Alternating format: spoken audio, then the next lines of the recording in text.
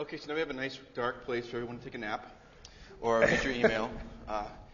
We're going to get up here and talk a little bit about poisonous people. My name is Brian Fitzpatrick, Fitz. My name is Ben Collins-Sussman. You can call me Ben Collins-Sussman.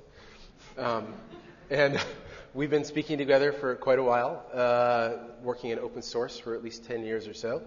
And I like the title of our talk. Poisonous people was suggested to us by another conference, I think, because it was more scandalous sounding. Well, we had a bad word to start with anyway. Well, it was going to be, if we had named our talk How to Be Nice and Get Along with People, it probably, wouldn't get as big a crowd. But poisonous people sounds, everyone's worried. Am I the poisonous person? So we're hoping you'll get something good. This is not actually a primer on how to be a poisonous person. That's a different talk entirely. But we hope you guys enjoy our talk. Have you guys been enjoying the conference so far? Yeah? Excuse me. Jesus. Sorry. Can anybody still hear me after that? So we're going to get started here, but before we start, we want to say that these are our opinions. If you hold different opinions, we're perfectly glad to hear that, and we invite you to get your own conference and your own talk. We want to remind you that there are many ways to run open source communities. This is our preferred way, A, and B, we think that this is the way that sends the most energy into actually writing software as opposed to yelling, screaming at each other, and disagreeing most of the time. We're also not making this up. We have a lot of experience working with open source, different open source projects. Up. Well, you might be making it up, okay. But we have seen a lot of open source projects come and go, so we're trying to relate our experiences, particularly with the Subversion project, because that was sort of our biggest experience. Which is kind of neat because the Subversion project, we were founders and developers of the Subversion project, worked on it for many years with a guy named Carl Fogel, a good friend of ours. Our result of this project was to turn around and make a talk about some of the things we learned in community management. Carl turned around and wrote this fantastic book all about, which is basically the same content as our talk, just in a lot more detail. So if you like what you hear today, go check out this book. It's actually, you can buy it from O'Reilly in hard copy. It's also under, I believe it's a Creative Commons license. Yep. It's free. It's free up on the web. It's free as in book. Free. Carl's book and our experiences are both, again, based on what we've done with Subversion as well as the Apache Software Foundation. So this isn't just stuff that we made up over a weekend. It's actually based on some experiences. And we're hoping to relate this through a series of sort of anecdotes. We're going to tell some basic stories about different examples of poisonous people we've encountered and how to deal with them. But there's a few parts to this, basically. You come across a poisonous person, first you have to understand what you're dealing with, okay?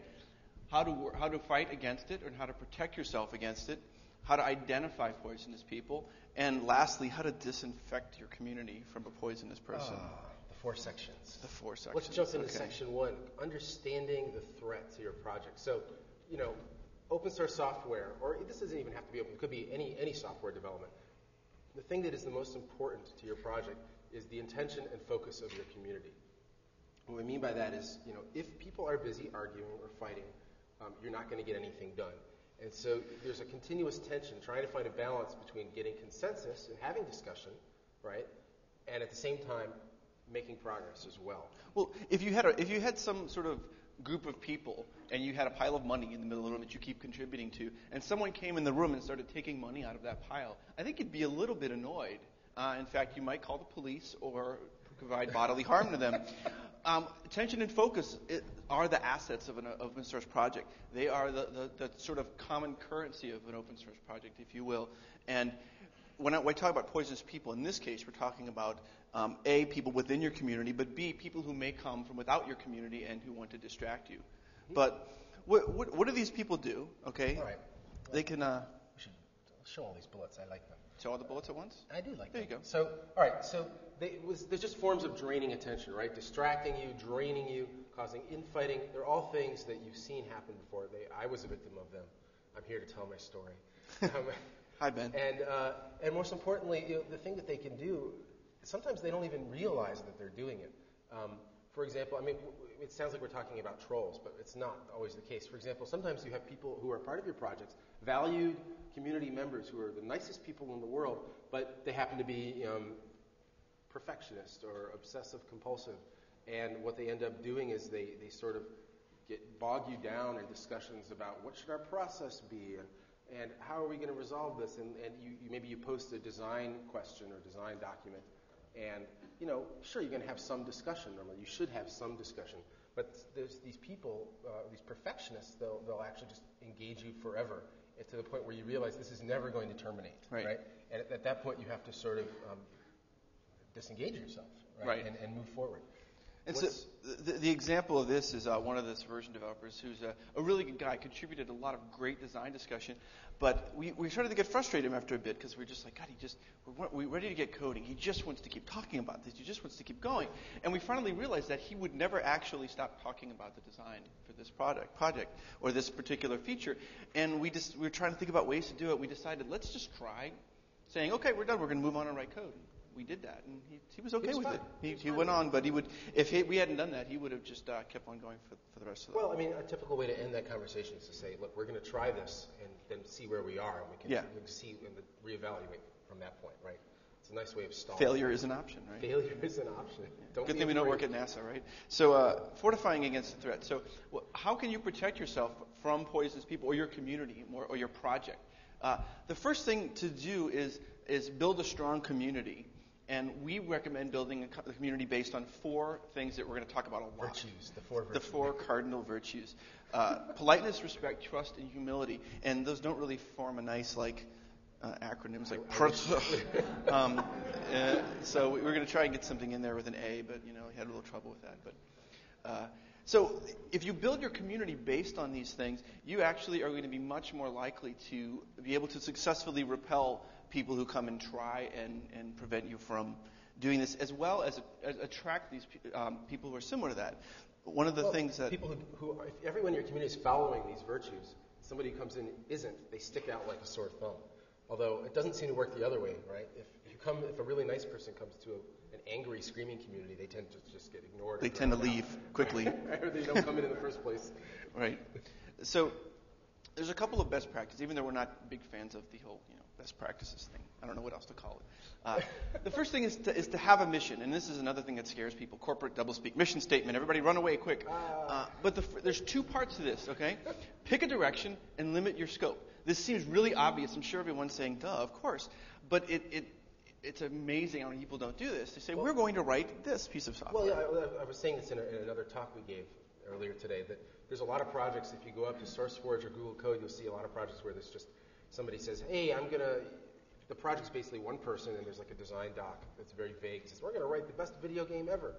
And it's so vague. It's just it's like a list of sort of general features or things the person thinks is cool. And nothing ever happens, right? Because either nobody cares, and nobody pays any attention, nobody comes by, or if people do come by to participate in the discussion, there's no scope limiting for the discussion. So everybody just starts having these blue sky conversations about what they'd like to see it be, and you never get to. Or you play the Bring Me a Rock game, where the person comes up and say, "I want to write a Space Invaders knockoff," and the person's like, "Oh, that wasn't really what I was thinking of," and they're like, "Okay, we'll do Duke Nukem," and the guy's like, "No, I wasn't thinking of that either." Guess it's just keep guessing what I want type of a thing, and so it's basically communicate this, save yourself a lot of time and energy. Well, Subversion is a great example. The very first thing we did when we put up a website for Subversion was we said, here's our mission, and it's a very narrow scope. We want to replace CVS, because that's what everybody in the world was using, or at least all the open source communities. This is that it gives us a metric for success, right? And also, instantly, if people aren't interested in replacing CVS, they don't come knocking on our door. Or if they do, we point to the website, and we say, hey, look, this is our mission. Sorry, I know you want to write something slightly different, but that's not what we're doing, so you'll have to go start another project. Right, we weren't out to break profound new ground in version control. We weren't out to write a make integrated thing or ant tasks. It saved us endless discussion, just being able to that one end line. Conversation. And if it's on the website, it's official. And people won't argue. No, you think that's actually not a joke. We have a lot of jokes in here, but that's a serious thing. If you say something in the mailing list, people will debate it for weeks. If you put it on a web page that took you 3 seconds to right click submit on a wiki, suddenly they're like, oh, hey. It's official. It's official. Try it. See what happens. You think I'm kidding. The next example is the Google Web Toolkit, which is, I'm a huge fan of the GWT team, and they're a really great bunch of guys. But when they decided to go open source, we talked a lot about how they do it, and I said, this seems silly, but I need you guys to come up with a mission statement so that you can let people know what you're doing and what you're not doing. Stay focused. And we spent a lot of time coming up with this statement. And I want you to take a second to read it. I know you can read. I'm not going to read it to you. But they wanted to narrow it for start to Java because they didn't want to spend time running a Python, a JavaScript interpreter, or a Haskell, a JavaScript, or arguing with people about it, and to concentrate on the users here. It's to enable developers, but it's no compromise. And they have a page called Making Git Better. And if you're working on any kind of a project, I can't recommend highly enough to just go read this page and see what they say. They've got this statement, and they've got a very detailed explanation of why they chose each part of it. And I think it's a great way of letting people know, hey, these are the people we're looking for. These are what we're looking to do here. This is what we're looking to do. And this is most specifically what we're looking not to do. So they save the problems of attracting people who aren't interested in jumping on your bus. A really good strategy is when you put a mission or statement up with, here are our goals, to list non-goals. It's also a very corporate thing to do, but it really helps keep things focused. Well, in our project at Google, which is code.google.com, the hosting component. So if you go to our project, which is /p/support, you'll see there's a sort of making Google Code hosting better, making hosting better. And we sort of riffed off of this document, a mission statement, as well as some information. And that's sort of a way of letting people know what we do and don't intend to do with the project. But enough about that. Here's some more tips, general tips about starting out. Mailing list etiquette. We need people to not waste each other's time. Make sure your public discussions that are happening in public, that they're happening on mailing lists, that the archives of the mailing lists are visible to everybody, so that when somebody comes along and opens up an old discussion, you can simply say, look, we talked about this 6 months ago. Here's why we're doing what we're doing, and you don't have to have the whole debate again. Otherwise, they're just wasting your time. Instead, you can tell them to go read it. Right. And then this is a thing that not everybody has come to this conclusion yet, but I think it's a really important little tidbit, and that is what we call the noisy minority effect. And what we mean by that is sometimes you're trying to come to a consensus on a mailing list, and if you stand back as sort of an observer, it looks like you see these back and forth emails. Oh, we should do it. No, we shouldn't. Yes, we should. No, we shouldn't. It looks like this really even-handed debate. And then you look a little closer and you realize, well, wait a second. There's like 20 people saying we should do it and one person saying we shouldn't do it. And that one person is basically replying to every single mail response, right?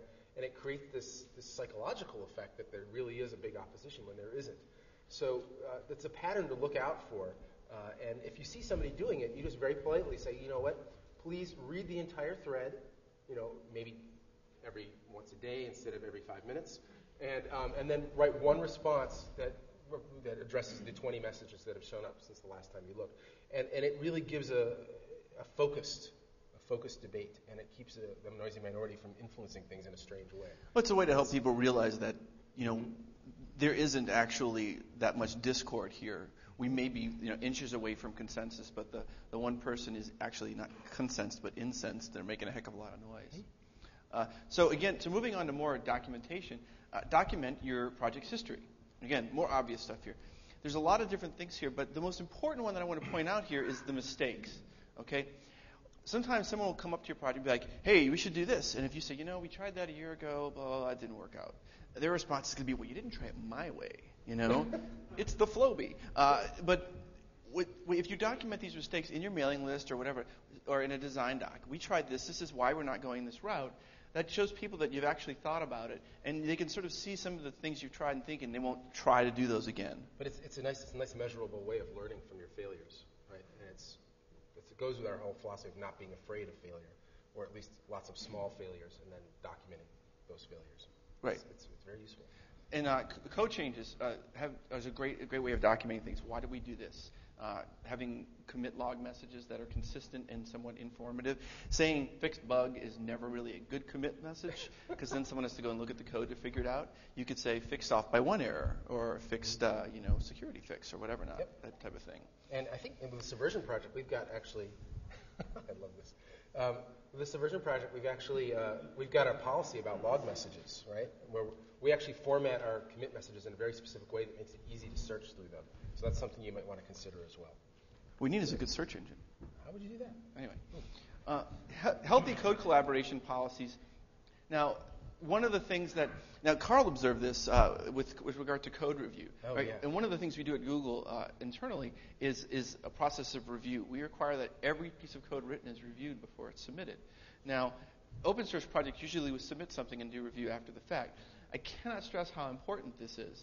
Now, Carl has been involved in Emacs before, and Emacs uses they still use CVS, if you can believe it. People use anyone here still use CVS? Okay, see me afterwards. The one person. No, I'm just kidding. They still use CVS, but they have this log message script that sends out a log message in one email. In the separate email, it sends out the actual diff of the changes that have been made. It's kind of hard to figure out that they go together. It's kind of hard to figure out that they go together, but it makes it a lot harder to sort of have a comprehension, and it makes that little bitty tiny step up makes it harder for people to do code review. And as he went through and he found, I think, one thread over the past 5 years where people had actually reviewed a line of code. Whereas then he went to the Subversion project, he saw something like 20% of all mail threads were code review or related to code review, which is great. And that's a matter of having the right tools in place, right? Make sure you have commit emails being sent to your list, because that sort of forces people to review code because it's effortless, right? You're just reading your inbox. Oh, what did so-and-so do yesterday? Oh, cool. Oh, he wrote a bug. Let me tell him right now, right? It's zero effort on your part to do review. The other thing is, I mean, it's a cultural thing too. If you start code review in your community from the beginning, that culture will pervade. And right. I think that's also one of the problems Emacs is having. Is there's no history of it. Right, and if you're going to be collaborating, we encourage people to do big changes on branches, or at the very least, do them in a public way that other people can see and review them as you're going along. We talk a lot about we don't allow what we call power plants in Subversion. Anyone here heard of the bike shed theory?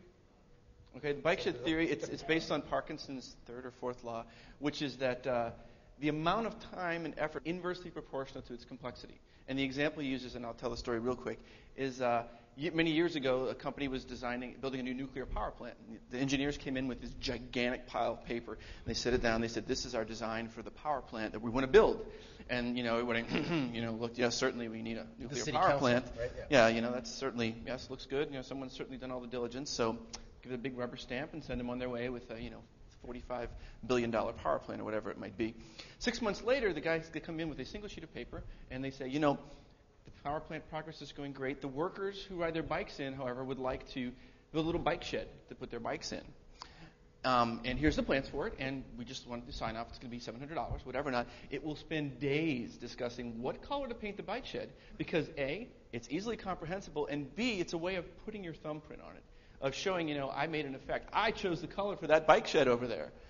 And right. And so the inverse of that is the power plant. And so we certainly push people to not show up with a huge pile of code one day because it's just about impossible to review something that big. Absolutely. It's unfair to the rest of the community. So if somebody in your project is going to start doing something long and disruptive and maybe, work for a few weeks on something that's going to disrupt everybody else, just make a branch. It's not a scary thing. If you use Subversion, in fact, I believe next week or so we're going to release built-in merge tracking into Subversion. So branching and merging has become a whole lot easier than it has been. And yay. After only a couple of years. I didn't write a line of code for that. That was awesome. And if you're using a distributed version control system, clone your repository and have a copy of it cloned on the server if you're going to do that. But don't, just because you're using distributed version control, don't use that as an excuse to work in a cave for 3 months and then show up and say, here's my great new feature, right? Because no one's going to review that either, right? And if people are reviewing it, they wind up reviewing it for readability. They wind up reviewing it for white space and semicolons and curly braces. Let people see what you're doing. There's no design going to take place. You're going to say, well, you made a fundamental flaw in your design. And you're like, Last well, it's written, there it is. So anyway, be generous with branches for people. And you want to talk about the bus factor? Yeah, what we call bus factor is basically how many people have to be hit by a bus on your team before you're doomed. Some people call it job security, but we call it really bad for a community. But it's not just a bus, right? I mean, it could be a bus. Well, the thing is, right, when we say hit by a bus, that's an exaggeration, right? People leave projects. People get married, they have kids, they move away, they just run out of time, or maybe they really do get hit by a bus. But the point is, you shouldn't have all knowledge of one part of your software in one person, right? Let people collaborate and share the information. And that means essentially you also have to discourage people from feeling like, well, this is my module, I wrote this, you must get every change approved by me. That leads to a tiny, tiny bus factor. Very dangerous for the long-term health of your community. And we strongly discourage people from using author tags or putting names in the source code. Actually, I think that's coming up. Right? Is it coming up? Oh, maybe. Well, maybe it is. Sorry. Well, I'm going to say it right now. Yeah. So don't put your name in source code, please. Because if you do, in open source, what is the barrier to put your name in a file? You wrote 4 lines, you wrote a function, you wrote a class, 10 lines, 12 lines. What if you deleted somebody else's contribution? You take their name out of the file? It's a whole big time sink is what it is. We encourage people to...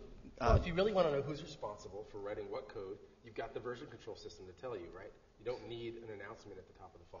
And typically people have a file that says somewhere, or a web page that says who works on the project. And you list patch contributors, etc. Yep. So, there it is. There it is. Woohoo. All right. Oh, we have an example, too. The example of this story, we had the guy show up on Subversion, and Subversion initially used CVS's date parser, which is just a total mess.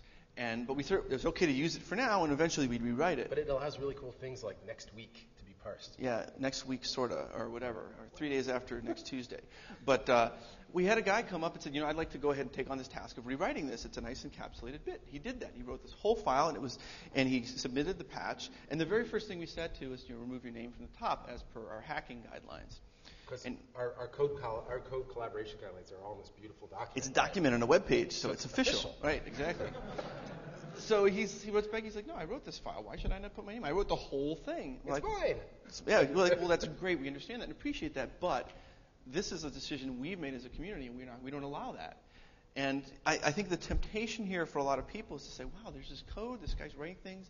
We really want this, or we need this. Yeah, we want it, we need it. And so people will sacrifice the core values of their team for this new person who's come in, and 99% of the time it's not worth it. Well, it's just don't sacrifice the long-term health of your community for a short-term gain. It's not worth it. So we said, look, we're really sorry, but we're not going to accept this patch as is. And he says, fine, I'm taking my code and I'm leaving. And he did. And he went away, and we never submitted his patch. 6 weeks later, some other guy came along and said, hey, I can write a date parser for you guys. And he did it, and we had it. Right. So, it was a short-term inconvenience, mildly, but in the long term, we still wind up where we are. Well-defined processes. All right, bad meeting. Well, no, I'm kidding. If you guys are all software developers, so the same processes that you would use within a corporation, the same ones you should use for an open source project, right? You should have release branches. You should, backport bug fixes. Thank you. I backported that bug into the slide deck, actually. Oh, no. That's been in every version of this talk we've given, I think. No, have a release manager, have a release process documented for your software, right? Just like a corporation would. Because it resolves conflicts, it saves time, nobody has to argue or wonder about what do we do this time. And when it comes to reviewing patches, you should have a policy in place as well. In other words, one of the common problems we've seen actually is that if a project's really busy, people will post patches to the mailing list and they'll kind of fall through the cracks because nobody has time or everybody's working on different things. And that's bad because then you never get new contributors and then people start to feel like they're being locked out. Or ignored. So one strategy you can do is, appoint somebody in your community to be a patch manager, sort of like a release manager. Patch manager watches to see what patches are coming in. If a patch comes into the mailing list and nobody's replied to it for a few days, they'll file it as a ticket, right, as a bug or something, and then reply and say, sorry, we'll get to this soon. So that, at least that way it's not falling through the cracks. And then lastly, have a policy, have a procedure for growing your community, right? It can't be completely ad hoc. One thing that we've noticed that's really important is that your culture becomes self-sustaining. And what we mean by that is if every project starts out with maybe 2 people, and if they're really nice people and they have those 4 virtues of politeness and respect, then they tend to attract more people who are in that same vein. And if you start out with a couple of people who are angry and screaming and chest thumping, they attract more angry, screaming people. And it perpetuates itself. So think about your culture. Think about what kind of a community you want to build, but at the same time, have a procedure for building a new community. A really common thing that a lot of projects do is they'll have a separate mailing list just for the people with commit access, right? Or the leaders of the community, and they'll actually say, hey, I think so-and-so. They'll nominate somebody. So-and-so has been contributing some great patches. Let's give them full commit access. But that mailing list is only for discussing new committers That's and that all sort that of thing. happens, right. No technical discussions take place in that mailing list. Technical discussions take place in the open. It's only there so that people's feelings don't get hurt. And they say, I think this person's ready to become a full committer to the project, or they're not ready yet, or whatever the case may be. But it's important to have that process. And our general rule for accepting someone new into our community is that, first of all, they do no harm. We look for people who are smart and who are good developers, who know how to write clean patches, that sort of thing. But if there's somebody who still writes some good code but is a little wild and might do some annoying stuff, you don't want people to come in. It's a lot harder to revoke commit access. And we actually did that early on in the Subversion project. We gave commit access to some guy who was like a machine language programmer that survived the meteor strike somehow. Well, he kept writing. And, he kept like super over optimizing, things. He would have an array of structures that he would alphabetize and do a binary search through 20 items to save a few cycles. We kept giving him reviews, and he wouldn't apply he wouldn't take any of the feedback or do anything. So he basically wasn't playing with other people. So we were like, well, sorry. But that took a lot of energy out of the community to do that. It was horrible. I hope we never have to do that again. Yeah. The last thing is, actually, you should tell this story. Should I tell my story? So a founder can be booted. There's a project that I have some friends who worked on, and there's a guy that founded this project. He worked on it, and he built a community around it, and it's a very widely used open source project. And he went off and did his own thing for 2 years. And meanwhile, they grew. They added more people. They added more features. They expanded the project. And he shows up 2 years later, and it's like, hey, I've been thinking I want to completely redesign and change the direction. This is how we're going to do it, and this is what it's going to be now. And people were like, who is this guy? Who is this guy? This is a consensus-based software project. They weren't like, who is this guy? They're like, oh my God, what are we going to do? He's hijacked our project. He's stealing our project. And I'm like, what do you mean he's stealing your project? You operate on consensus, right? There's 8 of you and there's 1 of him. Get him. And they were like, but we can't. He's the founder. And I'm like, does he have some sort of godlike capabilities that I'm not aware of? Well, he's part of the project.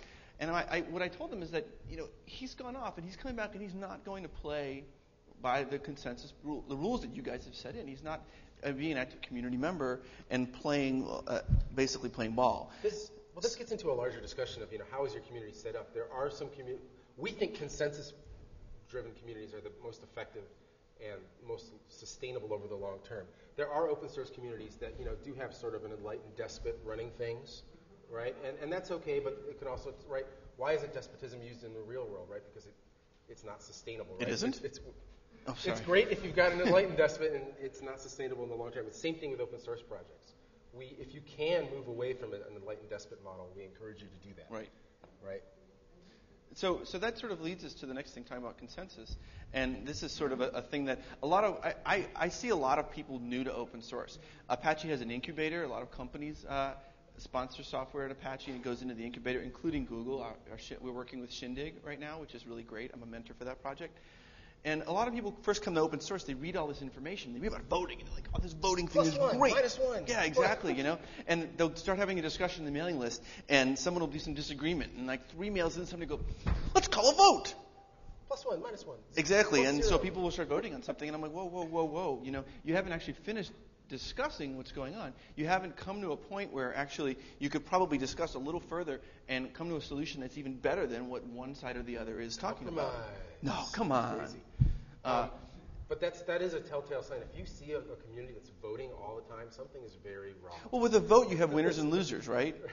As opposed to compromise. As opposed to well, I hate to use the word compromise because people sometimes think that you're coming to something that's less than what you initially worked with. But it's a way of working through and coming to a solution that's better than what you initially come up with. I think the Subversion project in its 8-year history has only had 1 vote ever called. And it was so serious.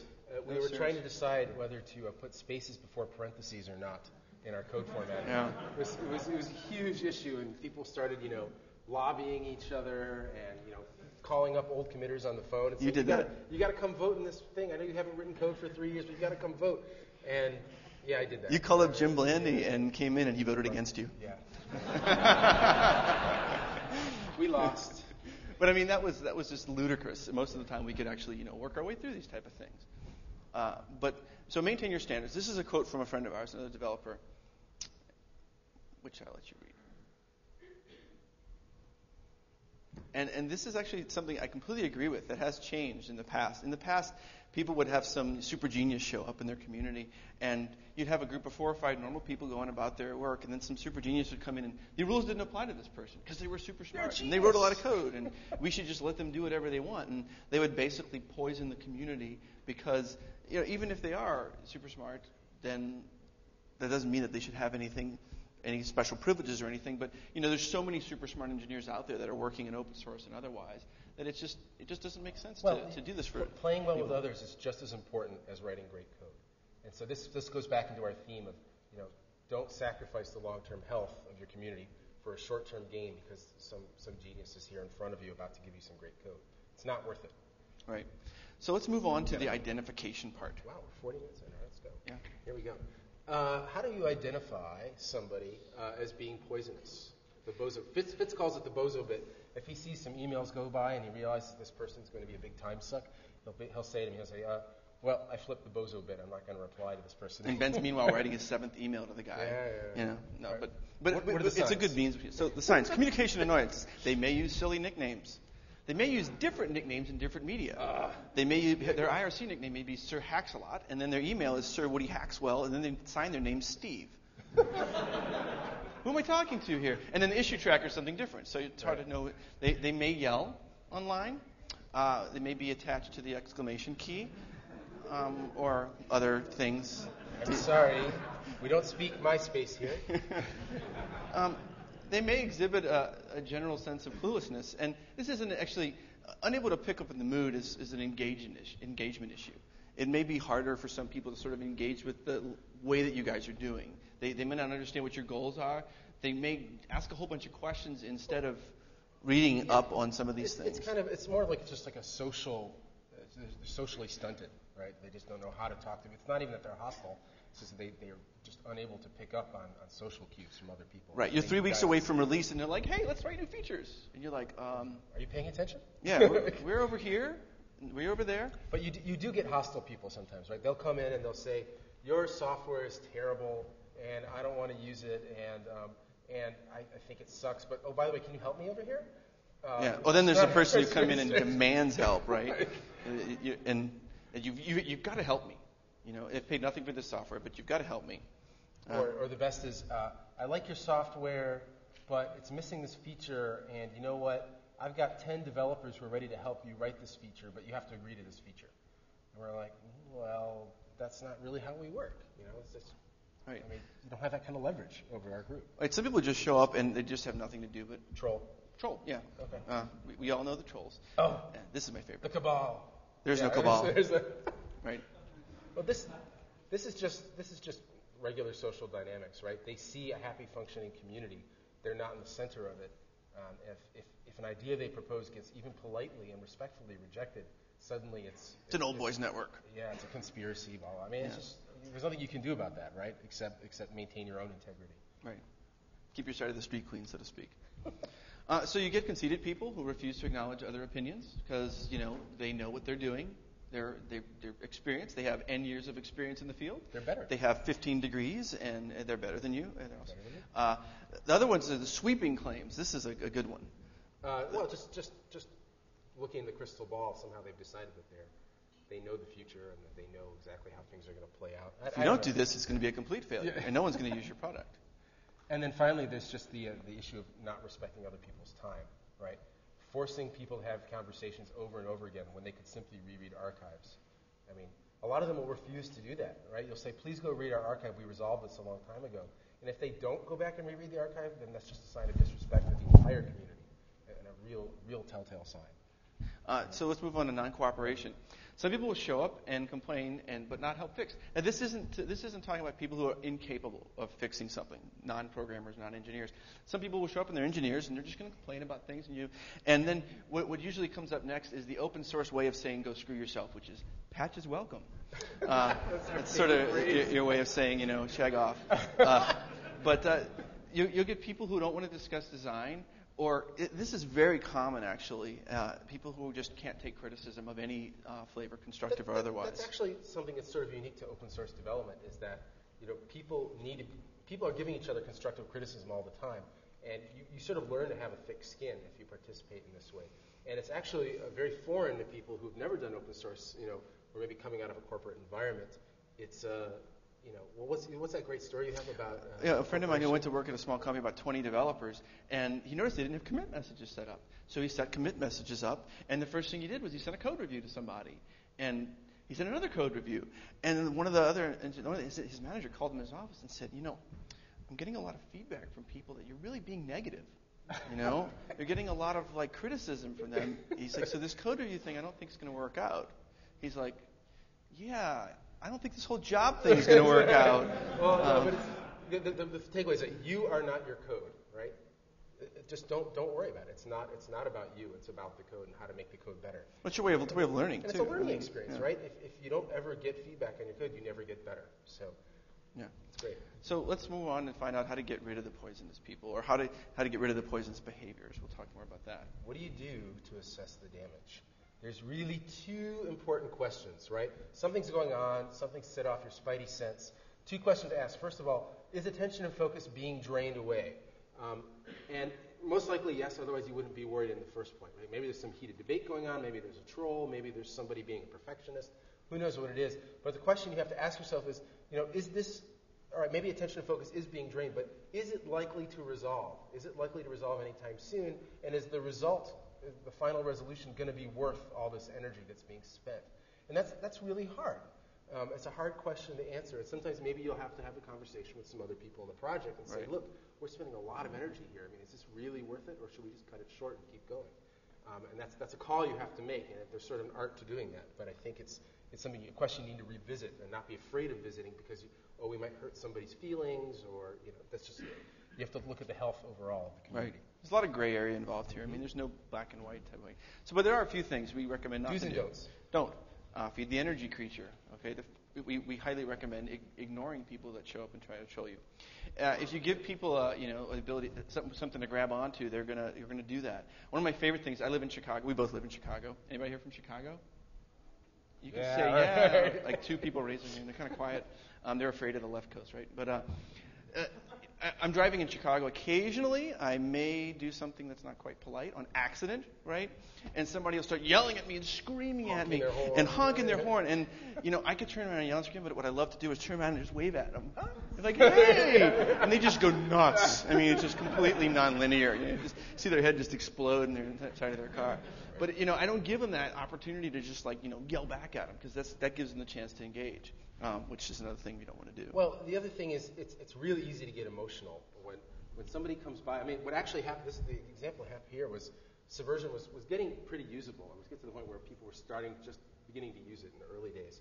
And somebody came to our list and was like, hey, you guys it's cool that you're trying to write a new version control system, but really I know how to do this better than you, and I've got this other version control system over here, and we're doing things better, and you should all basically stop what you're doing, and we should merge our projects together and follow my lead. And he started sort of criticizing all of our design decisions. And of course, being young and naive, I started typing furious emails defending all of our decisions and our history and blah, blah, blah. I've Zip the Bozo bit, bang, bad cop. And Ben's good cop, good cop. Well, it was 3 days I lost just in emotional expenditure. When in retrospect, I could have seen after a few emails that this wouldn't have gone anywhere, that we were clearly not going to do this ridiculous thing of dropping everything and going over. Nobody wanted to do that. Nobody believed this guy. But I put all this emotional investment into it anyway, just because I was worried, well, one person doesn't like me. I better. It's a trap. Yeah, it's a trap, and it's easy to get sucked into that. So let's talk about some things you can do. We talked earlier about handling patches. Okay, a newcomer to your project, especially a capable developer, their sort of knock on your door will often be in the form of a patch. So it's very important not to ignore patches, and it's very important to at least sort of let them know that you're watching them. And they may be a little bit annoying at first. I talked about this, sometimes difficulty sort of engaging, like transmission, sort of grinding a little bit. And this is where, like I said, I have very little patience for this sort of thing. I'm like, God, ignore them, go away, whatever. And Ben will be like, no, come on, let's talk to him and sort of. Good cop, bad cop. Yeah, exactly. So that's the first thing. The second thing is to look for the fact under the emotion. And if possible, pull out a real bug report. There was a guy, I'm very proud of the Subversion culture for doing this. there was a rather famous open source person came to our list and was sort of screaming and ranting and saying, your software is terrible. I can't believe you released it. I've had this bug, and what were you thinking? And you are all on crack, and it was just insane amount of bile. And I was so happy. Somebody else, one of our developers in the UK, wrote back this like really calm email, just saying, okay, well, it looks like you found a bug here, and sort of just extracting raw data, and okay, I think that got patched last week, and the guy writes back again, you're terrible, you guys are all idiots, blah, blah, blah. And then one more reply, okay, all right, yep, I verified, it's all fixed, it's going to be out in the next release, thanks a lot. And the guy responded again, well, you're a bunch of stupid idiots. Well, he just made himself look silly, right? I mean, he really looked like a complete moron, and we got a bug fix. Fantastic. But the first time I read this email, like my blood pressure went through the roof, and I'm like, kill! Hit the smite button, right? A little smite button on your keyboard. And Ben was talking about this other guy who really just very logically pulled out the info. Yeah, stay great. cool. So there's some other stuff. Knowing to give up and ignore, right? And I think that's sort of the first thing that you talked about there. You should have just sort of given up and ignored them much earlier. And this is the hardest, I'd say, hardest moment we ever had in Subversion community. We had a developer who showed up who was super enthusiastic, but somewhat clueless. He would hang out in IRC, he'd hang out on the mailing list, and our mailing list turned into like sort of his stream of consciousness. Like, what if we did this? Or what if we did that? Or, hey, could we do this? Someone would ask a question. Emailing every 15 minutes. Yeah, someone would ask a question. Hey, can we do this with Subversion? And he'd be like, sure, you can do this. And he would give them the wrong answer. And so it was just all this energy going in this, and I just had this sense that, this guy was really taking a lot of time, and I'm like, how can I show this to the other developers? Because I don't want to say, this dude's wasting our time. And I'm a huge fan of data, graphs, pictures, all that stuff. And so I took my mail spool for the Subversion developer list the last month, and I wrote a little program that analyzed it, and I found the top 5 people posting to the list. He was number 2. Wow. And he actually wrote no code. And the other 4 were people who were actually full-time committers in Subversion, 3 of whom were paid to work on Subversion full-time. So I did a little further analysis, and I discovered that 2/3 of their answers were to him. Okay? And so I took this data, and I sent it off privately to Ben and a couple other guys and said, look, this is what we've got. This is a problem. I really think it's affecting our forward progress. It's a nice guy draining all of our focus and energy. And so we wound up sending it to the Subversion committers, and we talked about it in our little private list because we didn't do it in public and hurt the guy's feelings. And we actually what we did is one of our guys, Carl, who's like nicest human on the planet, called this guy up and had a long talk with him and politely asked him to just cool off and not post to our list for a while. And he didn't actually understand what the problem was, but he did that. And suddenly productivity kicked back to normal. That's a hard story. One of course, the troll thing, right? We all hang out in IRC. One day we were all, some guy came in and started screaming at us and saying, Subversion is terrible, it's awful, blah, blah, blah, it's not doing this for me. And of course, like you would expect, we start saying, oh, well, did you install this package? Did you use this switch? Blah, blah, blah. And he's coming back with more bile, same kind of thing. And finally, this goes on for maybe 10 minutes. And finally, at the end of all this helpful feedback, he just sort of says, well, I came in here for an argument. You guys are being nice. This is ridiculous. And he goes away. And it was like he actually admitted it. This is amazing. This isn't an argument. No, it is. And so, sort of the final touch on this is one of some of the criticism we got about this talk in the past is that we're just like getting rid of people, throw people out, treat them like crap. But this isn't about throwing people out of the talk. It's about throwing behaviors out of your community. And one of our committers, who actually an extremely prolific committer, first showed up. He was very caustic. He had some really good points, but the way that he would say them was just offended a lot of people and was just sort of just like very like in your face. Right. So we didn't throw him out of the community. We didn't boot him. We just took him aside and said, "Can you please be nicer?" Took him aside and no. But we were just like, look, you're really upsetting people. Can you change your tone a little bit? Be a little more respectful. Yeah. And he did. He did. He's like, I don't really work that way, but he did that, and he would catch himself, and it worked out really well. So always that's just our takeaway is that if you see bad behavior, don't boot people. Address the behavior first, right? Booting people out is really the very, very last resort.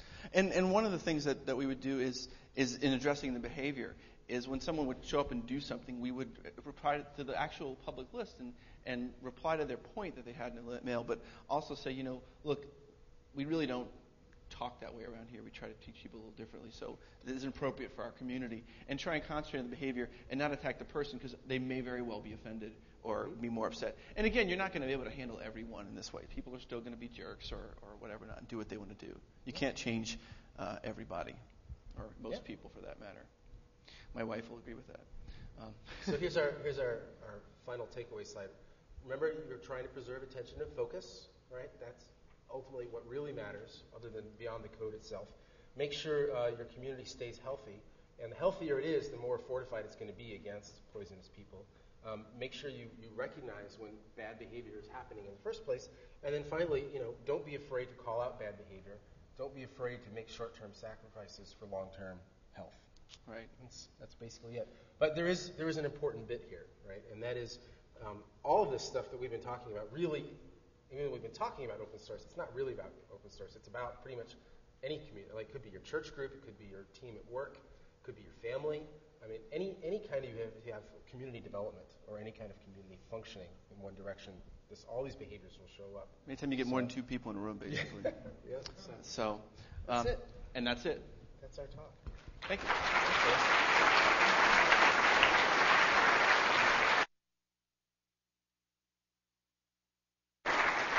So we've got plenty of time for Q&A here. So if people have any questions or answers, any answers are welcome. Hi, I've been on IRC with Theo Durant and DJB and John Stevens, and we all think your talk sucks. Oh yeah, John Stevens. Love those guys. Speaking from experience over here. Any questions? Oh, here comes one. Here comes another question. One problem that I always ran into with running any kind of project was, not often, but the most dangerous thing was what I call the charismatic control freak, somebody who's very well liked by everybody, very, has the leadership, but doesn't know, but has, bad design decisions, bad, can't code. So what, I've always found that the difficult, a problem to solve, and I don't know how to solve it. I was hoping that you guys would talk about it. So the question is talking about a person who's a charismatic leader and sort of a control freak, but actually has no technical qualifications to make decisions. Right. Or somebody that it's somebody who loses a focus. I mean, it's all about them not getting the project done. Very often we'll wreck a project. Because despotism gone wrong, right? Well, I mean that depends on the group of people that are sort of sitting on the bus that this person's driving. If someone's driving a bus off of a cliff and you're on the bus, you have a choice. You can either jump off and cover a few bruises, or you can stay on the bus and ride off the cliff with them. And if grab the steering wheel, or you can try and grab the steering wheel. Although I don't recommend doing that on an airplane. But that's a hard problem. And what usually happens in these cases is, and one of the reasons we advocate consensus-based development is that if you're operating in consensus, that means that more than 50% of your developers are basically in agreement on where you're going, where you're going to take this bus. All right. So if people decide they don't agree with you or like you or have a problem, they're going to splinter off and they're going to go and basically swarm. They're going to fork. They're going to go off and start a community somewhere else. It's really difficult to do that with the minority of the developers. But if you're running with an enlightened or unenlightened despot, as you're talking about here, what will frequently happen is the people will eventually get tired of it because you can only carry so far in charisma, and they'll go off and they'll move elsewhere and restart the project. But I would also say the problem isn't just with the despot, right? It's also with the rest of the community. Why do they tolerate or put up with this person? Maybe this person is really charismatic and wonderful, but I think it's a matter of trying to get the rest of the community to feel like they have some power beyond what this one person's opinion is, and that's a social engineering problem, I guess. Don't have any magic bullets there.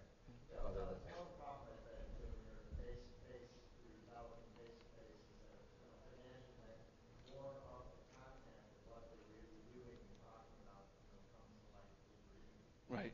Yeah. Let's take the next question real quick. Thank you. Yeah, you guys talk a bit about good cop, bad cop. I'm curious if you'd expound a little bit on that and specifically talking about how to give folks feedback.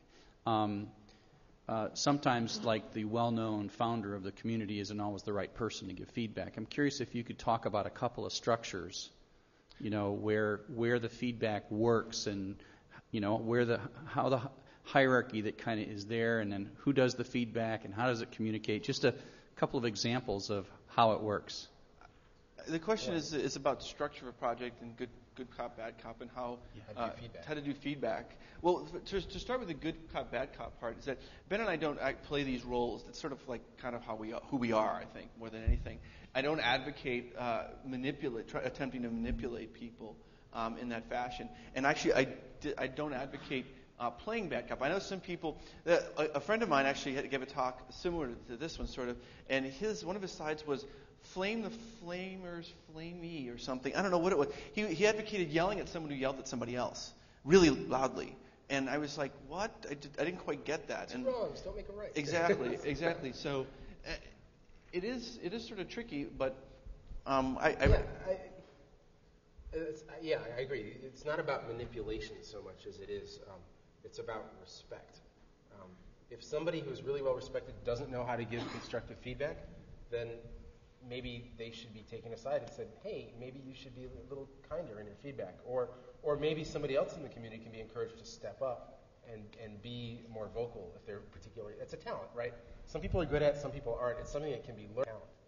It's probably a whole book about that right there. Right. Well, I asked Adrian Holobody, who does Every Block and Chicago Crime and whatnot. I mean, I said, you got such a great visual style to your websites. How do you do that? Because he's admitted to me that he's just not much of a visual graphic design kind of guy. And he said it's very easy. I know Wilson, and Wilson's really, really good at it. And I defer all design decisions to Wilson. But that's a humility issue. It's a humility and a respect issue, right? He knows that he's not good at that, so he sort of leaves that to someone else. Mm-hmm. So if you know you're not good at feedback, or if you know someone else is good at feedback, maybe giving them a little feedback that they're not good at feedback. Thanks. Sort of. It's like a feedback loop. Yes. Hi. I had a comment just about something that's helped when you're dealing with a lot of customers who are doing the kind of flaming and trying to control trolls. I find really helps is you talked about the very patient person, to save emails like that so that you have their approach boiled down to a nutshell, and then just have Notepad or something set aside wherein, here's how to deal with trolls. Troll number one, here's perfect answer. Pop it in the email and send it off to them. That way you've got your own scripts because you're the master of that situation. You're in it all the time. These people aren't reading your materials, otherwise they wouldn't have asked those kinds of questions. So instead of a frequently asked questions, it's a frequently answered answers. So that you paste in. Sort of a template. It's amazing. It's amazing because you can answer them so politely and so pleasantly because it's the machine doing it. It's not really you, right? And so when you look at it, you're foaming at the mouth and you're looking at the list and you're like, yeah, I'll reach for that one. That one's nice. There it goes. And then just go on to the next thing and then see what happens. But that way you can start off on that right foot. Poisonous people. You have chosen silly nicknames. Thanks. We should add that to the talk. Yeah, that's a great strategy. You had mentioned a project where they made decisions by consensus, and I don't know, did you mean they actually used consensus process, the formal process? And that sort of got me thinking of when you've got larger distributed open source teams where you've got committers all over the world and you have to make those tough decisions, have you seen good patterns of how to formalize, this is how we make those big decisions, and this is how we know we've made our decision and we can move ahead? I think the question is how do you actually do consensus-based? What's the mechanics of consensus-based decision making? And I think it's a matter of usually it's self-apparent, right? It's pretty obvious when a consensus exists and when it doesn't. And if it isn't apparent, then I would argue that something is wrong or people aren't listening to each other. And in the last resort, you can get down to voting, right? But that really is a last resort. Well, there's one of the simple rules that we have is that in many of our projects is that decisions take place in the mailing list. Okay? Very people from going off on IRC while we're all awake and Europe is sleeping, and we've made a decision, and Europe's like, "Whoa, what did you do? What happened? I didn't get a chance to talk about this." To do whatever. Yeah, they don't get to see in the background. So we'd have a lot of chats in IRC, or when we worked together on Subversion in Chicago, we would have a lot of meetings sitting there on the couches, and then we would take our notes and our sort of the ideas we come up with out of that, post them to the mailing list, and then decisions would be made there with everyone present. But that is fair, especially if you have a distributed team in lots of time zones.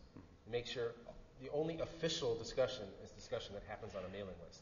And we have to allow sufficient time for people to respond. Right, and we also talk about lazy consensus. If you post an idea and someone says, that's a good idea, and 3 days later no one else has posted anything, then silence is assent. Silence is assent. Yeah. Hey, when people join my project, I want to make sure that a lot of problem with open source projects is that people don't really understand social interaction, and consequently they act like dicks. So that's okay. We're here to help. So I was wondering, is there an easily digestible version of this somewhere that I can point them to when they want to join the project? So just to make sure that they kind of understand what we've all been talking about here. Well, this actual talk, along with your question, will be posted to our website in the next week or so. But this talk is also we gave this talk at Google in Mountain View last year, so YouTube, it's right? up on YouTube now. So we're on the YouTubes. Oh, cool. And there's also Carl's book is online, but also it's just a matter. I mean, your own project, in addition to documenting, coding policies and how to get involved and design and all that, you can also, if you really want to, you can document some kind of standard of conduct as well, right? And that helps too. I've seen that in one or two projects. Yep. So. And we'll take one more question, and we're going to call it quits for the day. More of a follow-up to the previous question about consensus. I was briefly involved in the ATOM working group, which was hosted by the IETF, and the IETF has some good documents actually on many of these issues. Their tagline is rough consensus and running code.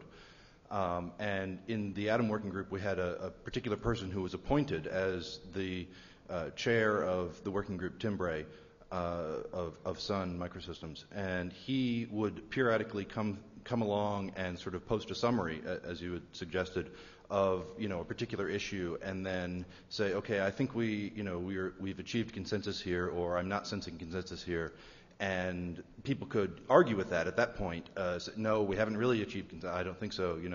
Or if no one posted any follow-ups to that, then it was just. So he was sort of the consensus manager. You talk about having a release manager and a patch manager. He was sort of, the guy who came along, every week or so and said, yes, we have consensus on this issue, or no, we don't. That's a great technique. It worked really well, and that was a working group with a lot of people and a lot of strong opinions. I was one of them, and it worked very well. It just kept the flow going of the group. To have one person who would come along every now and then and say, yes, I see consensus here. And a lot of communities actually have external entities that have done that, Linux Weekly News, etc. I would expect that person, maybe it might be even more effective if they weren't part of the discussion. They were just basically acting like a secretary. That was basically what he was. Right. He didn't take part in many of the day-to-day discussions, but he would come along, sort of pop his head in and say, okay, I've been following this, and here's what I see. The mood is shifting towards this or that. Anyway, and it worked very well. Anyway, the IETF has a number of documents on achieving consensus in an IETF way, which would be useful reading. Thanks. We're still going to be up here if you want to talk a little bit. That's all the Q&A we will take formally. There are feedback forms in your chairs for all the talks, not just our talk. We've heard feedback. We're always glad to hear what we can do to improve things. And we're right here. Thanks a lot for coming. Okay.